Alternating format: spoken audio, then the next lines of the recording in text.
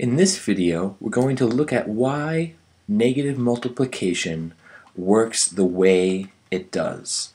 And we're going to use some strings to understand why this makes sense. And this is just one approach. It's certainly not complete.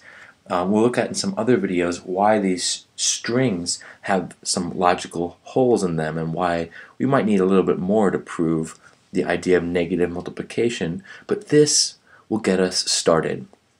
So for example, let's start with something simple.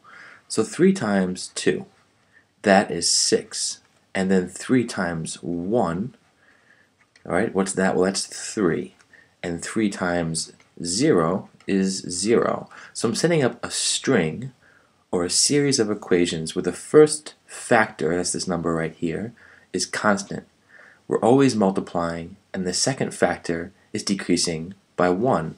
And what you might notice is that the product, every time we decrease our second factor by 1, since our first factor is always 3, the product is always decreasing by 3.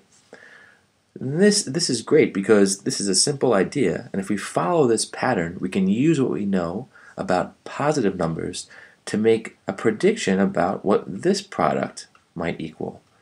Well, if we're still following the same pattern, the next product will jump down to -3.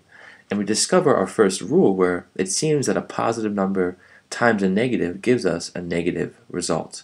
And then we continue this pattern and we can keep going, but we might see some other things, right? So first of all, these go down by 3. So this fits the pattern and we like that. Another connection might be that this expression and this expression, right, form two opposite equations. So 3 times 2 gives us the opposite product, which is 6 from -6. And we see that this pattern seems to fit really nicely. And we can use the same type of setup to predict what will happen with negative multiplication, where we're multiplying two negatives. So I'm going to continue from this last expression. 3 times -2 is -6. And now what I'm going to do is change the first factor. So it's 2 times -2. I want to keep the second factor the same. So now we have -4. And then we have 1 times -2. We're decreasing this first factor each time. Well, that gives us what? That gives us -2. And then 0 times -2. That gives us 0. And let's establish what's happening now. Again, our first factor is decreasing by 1 each time. Our second factor is remaining the same, and our product is doing what? Well, every time we decrease our first factor by 1, it's almost like we're making our total product less negative, right? Because here 3 times -2 means 3 groups of -2. Here we only have 2 groups of -2, so it's less negative. So now our product is going up by 2. And at first glance it might seem like these are going down by 2, but the absolute value is going down, which is the distance from 0, but really, remember, as the numbers go closer to 0 with the negative values, they're actually increasing. You could think of temperature, almost like value is temperature, where the hotter it is, the higher the value. So here it's getting hotter, so the value is going up by 2 each time.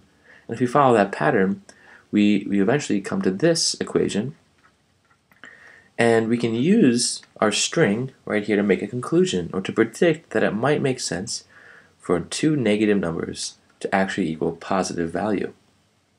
And we're using this string to conclude that because, again, we knew our product was going up by 2 each time. And if we decide to continue this pattern, this makes the most sense, right? That 2 negatives multiply to make a positive. And in fact, we can keep going with this idea. So that two negatives here, -2 times -2 would be a +4. And that's just a simple start to the investigation as to why negative multiplication works the way it does. All right, hope that helped.